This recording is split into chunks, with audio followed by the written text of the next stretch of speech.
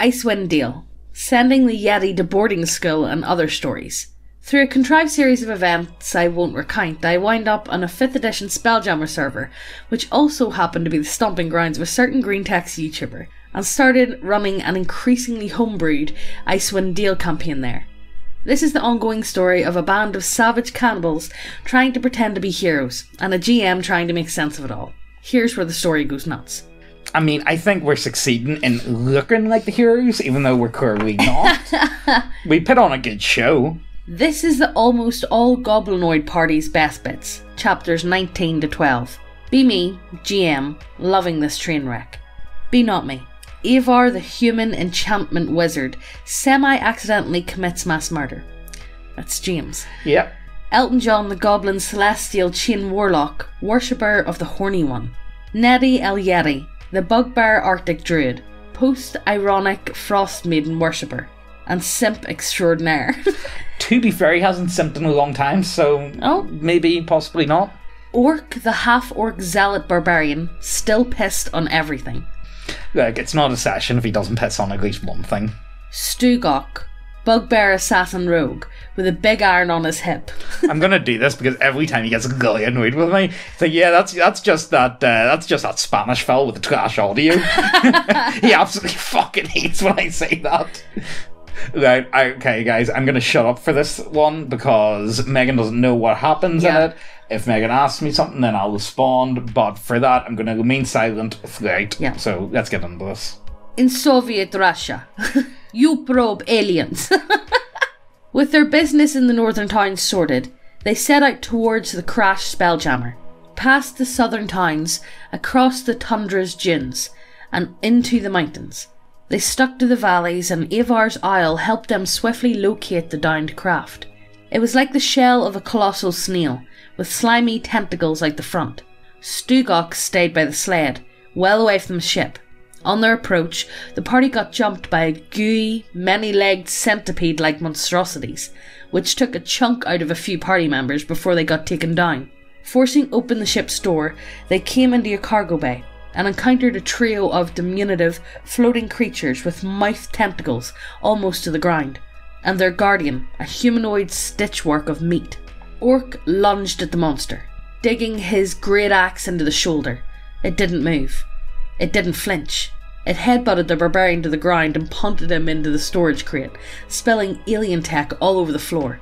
As the party was shitting its collective pants, and the squidlings were laughing their tentacles off, a tiny gooey voice called off the golem, a mind flayer, an extremely short mind flayer with a bad head injury, which waved its arms around and carried a little box in its hand. The box was chirping steadily, faster and faster as it approached the party. The party settled down, as it seemed non-hostile at the moment. It spoke, but none of the party could understand it, until it was reducing to miming. It seemed especially interested in Avar, so the wizard decided to hypnotise it. No problem. It's going to make it safe. Rolls dice. Fuck. He initiated his rhythmic Mongolian throat singing. Your Mongolian throat singing? Yeah, so that's what I use with hypnotic gaze, I think it is. So what I do is... roleplay it? Yeah, of course, gotta roleplay that shit. So, an example. So what you do is you just go up to them. I like to imagine I put my hands on their shoulders and you start going...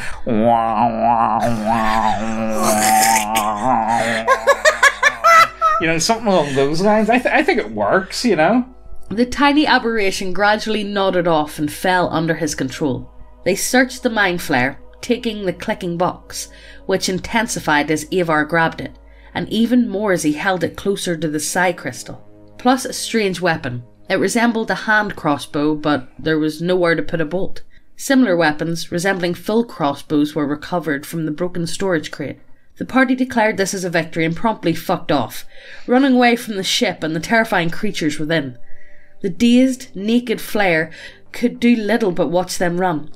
Yeah, we did strip him down, by the way. You just left him naked, no, cold, because the tundra. Yeah, okay, so what happened was, we were a bit worried, we couldn't really work out a way how to deal with them, and we didn't want to really get into combat, per se, so we thought, right, okay, maybe we expose him to the elements, and maybe his cock falls off. that would be a great way to kill someone and not actively kill someone. And because you, like, never mind, guys. Like, it was an idea. We tried it. It didn't work. Just when the party thought it was clear, the snow nearby moved, and a bulette leapt into the group. They tried to run, but it was no use. It downed a couple of them, and it looked to be a TPK, until Stugok rushed in, slaying the monster with well-placed crits. Seriously. Yeah, of course, Stugok, okay, I'm just saying, he was away having his fucking dinner at the time, like, oh guys, I'll be back in a few minutes, I'm just like, we're all dying here, it's like, Stugok, help! Help! To be fair, he did go in, and like, it was like 3 crits back to back, it was actually really fucking stupid. Pretty cool though, pretty cool to watch. Seriously, how does this happen every session? On their dash back to civilization, the party stopped to examine the weapons they'd stolen. Ned and Ivar, the resident brains, almost blew their feet off with energy blasts. Then Stugok tried his hand with it, threw some switches, and blew a hole in the cairn in 10 places. So, look, well, would you look at that? Look, we got a big iron, we got a laser gun. I thought it was pretty cool. Hey guys, so are you looking to spice up your game night? Do you need some orcs to raid your camp? Do you need some illithids to suck out your brains? Do you need some undead to rise from the graves? What about a dragon to slap down in the table and fuck up your players with? Or, if you prefer a frost giant or a manticore, we got 'em. It's a lot more fun than dropping rocks in your players' heads. Or, maybe you just want short stacks, 'cause we know you love them. We have such an expansive range of fantasy options, and we're currently trying to expand into not 40k. Also, if models isn't your thing, go check out our subclasses. There's loads of stuff there that you might find interesting. But go ahead and check it out. Links are all down below, and let's get back into the video. The Minithids strike back. The party settled back in Bryn Shander, with the mummy outside the walls in Ned's igloo, watching over the Yeti. A proper inn-stay for the first time in a week. Still, they were awake well into the night, discussing and planning, especially about what to do with Dazan once they saw him again. As they were about to head to sleep, a knock came from the door. Stugok opened it and saw the mummy. They asked why it was here. "Give us the crystal." That wasn't normal. Inside the mummy's mouth, Stugok saw a rat. It glowed with a soft blue light, and its scalp had been cut away to show its brains. More rats appeared from the stairs, from the corners, from the rafters, all glowing softly. A whole swarm. It repeated its demand, but Ivar played dumb. It served the mind flayers, who were already here, right next door in fact. Next door was the innkeeper's room. Time to fight. Stugok succeeded in freeing the mummy from her domination, but not before both were severely damaged. Orc did his best to crush the psychic rats, but axes aren't the best tools for dealing with swarms. Ivar and Elton John opened the window and jumped onto the roof. Elton John dropped to the street, running for reinforcements from the gates, and saw the flesh golem in his way. Several unconscious guards slung over its shoulder like sacks of grain. He figured the next best plan was to run through the street shouting, "Monster! Monster!" Once the swarm was dealt with, Orc, Stugok and Ned rushed downstairs. Snow blew in from the open door. They rushed up to the innkeeper's room, with Stugok invisible. They found him lying dead. 2 gnome-sized mind flayers on either side, their tentacles dripping with brain fluid. They were hit with a psychic scream, stunning them. Stugok fell unconscious on the stairs, still invisible and slowly bleeding from the ears. Ned was held at laser point, and one of the mind flayers spoke into his mind, insulting and reprimanding him for his behaviour on the ship, when his companions had tried to be friendly. Now they had to come and take the psi crystal they needed to repair the ship, and some prisoners for good measure. Ned held up his hands and tried his best to be diplomatic, all while Ivar spied from the window. Stugok was an invisible tripping hazard, Orc was waiting for his moment, and Elton John was waking up the whole time. While the mind flayers nudged Ned down the steps, Orc lunged forward in ambush.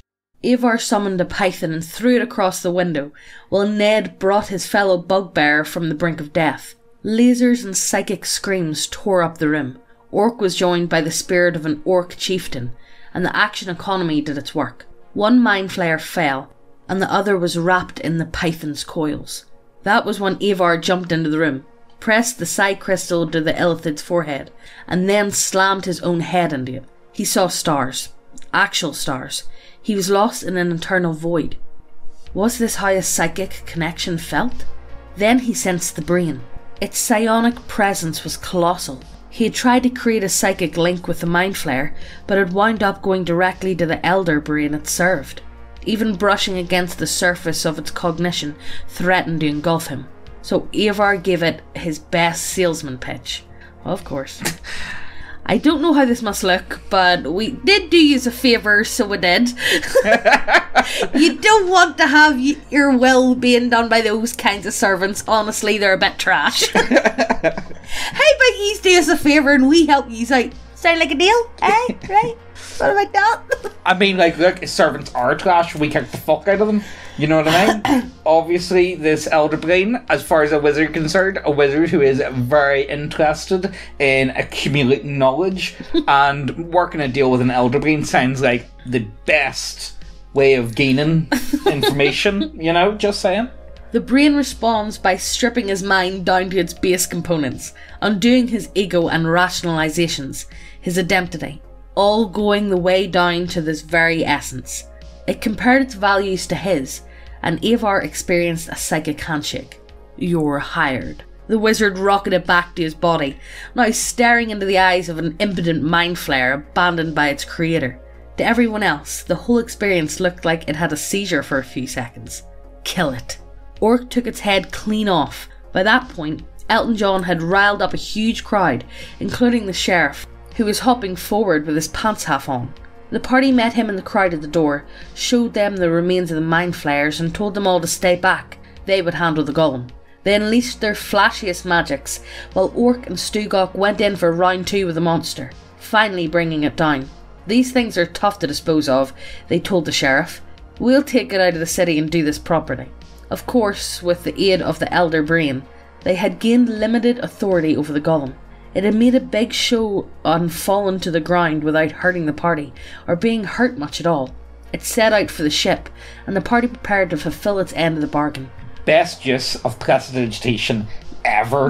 We were like sitting shooting fireballs and be like, choo choo choo, like, you know, doing like a big show and stuff. It was like actually a Disney show. Yeah, it was. And it's like, oh yeah, we got him. You know what I mean? Like, made us look great. We sold our soul. Like, I got a level in Warlock, great old one. Just saying. Solid deal, boys. They were celebrated in Bryn Shander, the heroes of the city, and with the death of its owner, the North Look got torn apart by revellers. Stugok winded up stealing old Bitey the magic fish for himself. When the dust cleared and they actually got a chance to sleep, the new heroes of Bryn Shander nobly set out to ensure the aberrations left the deal for good, wave offed by an adoring crowd. It was half true, at least. On the return to the ship, they met with the Squidlings, which now regarded Avar and the Giant Slayers as colleagues of a sort. They took the Psi Crystal, which would serve as a backup power source to repair the ship, which would take a week.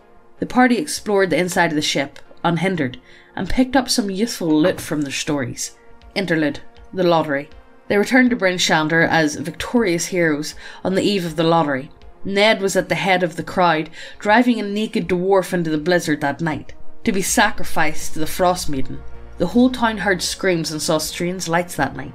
Nobody said anything, chilling with a cold one. Newly enriched and admired, the party had a laundry list of objectives out in the tundra, which they decided to complete in one expedition. First, to meet with the frost giant sage, Jelavukin, and learn the cause of the everlasting rime. The days passed peacefully enough as they journeyed far to the west. They found their destination, a tall hill ridged by the colossal stone thrones of the ancient frost giant Jarls. Meditating at the centre of the ring was the giant sage, stripped to the waist and perfectly content in the cold. He sensed the party's approach, and Ned made instructions. The giant allowed all members of the party Ned trusted to be present, which turned out to be everyone but Orc, who left to piss in some snow. Yeah, Orc likes to fight big things. And, let's not bring him. And this would be a perfect opportunity for him to fight a big thing. Yeah. Yeah, that's not. It picked Ned up by the scruff of his neck and set the bugbear on his lap. Elton John then jumped into Ned's lap, while Avar sat nearby, and Stugok hid behind the throne. The giant pulled a handful of herbs from his pouch and rolled them up daintily. "This is the good kush," he said, lit the joint, inhaled deeply, and passed it around. Then it told the party what it had learnt. The eternal winter started at the same time that Arul's daughter, the Emperorine Nalkara, disappeared, apparently slain by adventurers invading the Undermountains. Soon after, he heard a horrible scream of anguish from Arul, and then silence. Even he, one of Arul's most devoted followers, had not heard a single word from his goddess in 2 years. The winter was Arul's mourning and desire for isolation. It was unlike her to mourn, yet this was all he had gathered.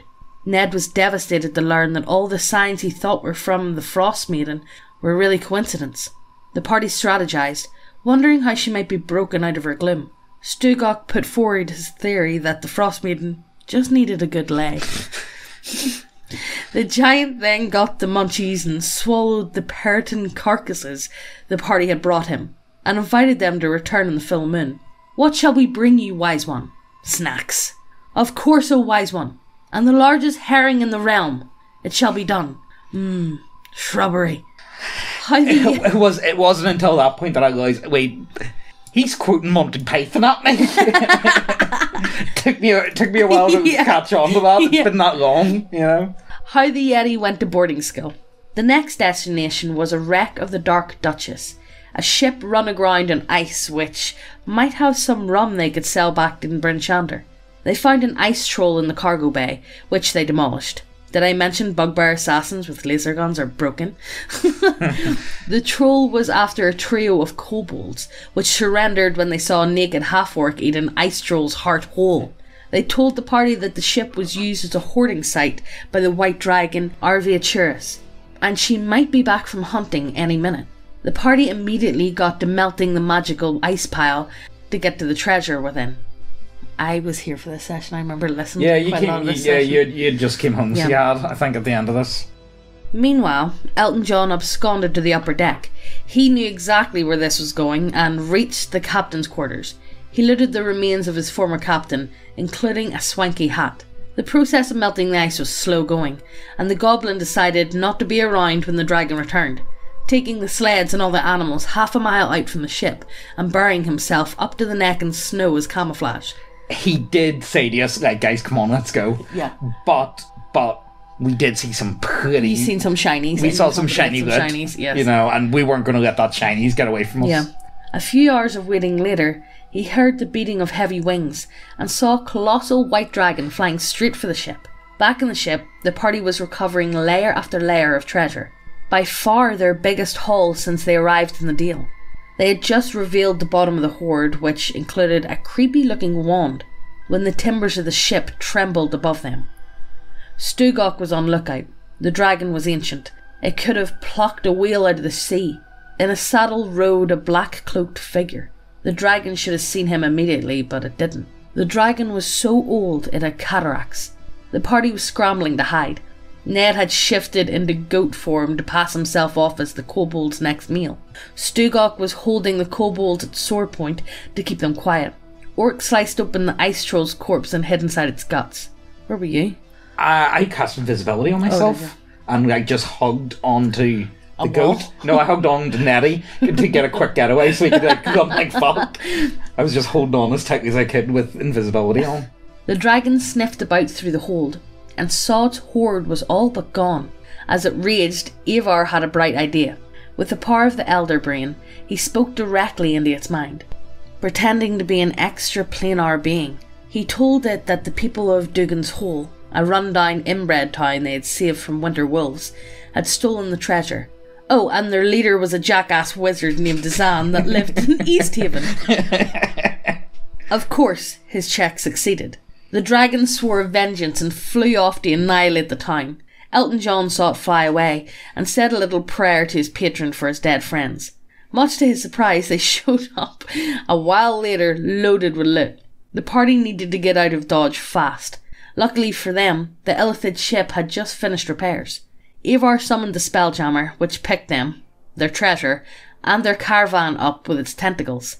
Then they were off, flying through the blizzard and away from the deal.